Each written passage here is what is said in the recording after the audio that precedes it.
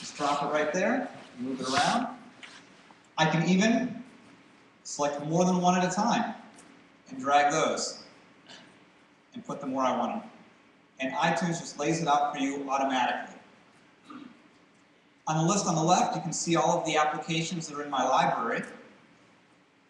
Here's one, Bejeweled 2. If I double click on it, it'll take you right to it on your iPod. If you've got a lot of apps, this makes it really easy to find where things are. You know, I've played a lot of Bejeweled lately. I'm going to just remove it from my iPod. Click, and it's gone. It's really easy. We've also added the ability to search. I'm going to look for Tetris. And if I want to add that to my iPod, I just drop it there.